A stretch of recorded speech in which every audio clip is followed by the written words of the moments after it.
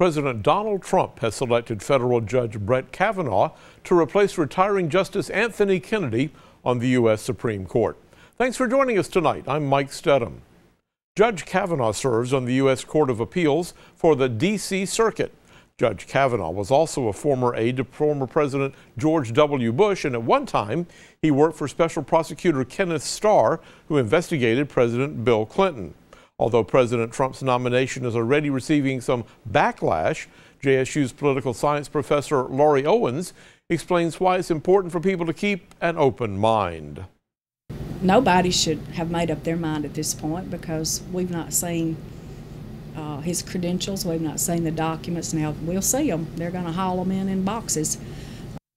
Judge Kavanaugh's nomination must now be approved by the U.S. Senate before he becomes a member of the nation's highest court.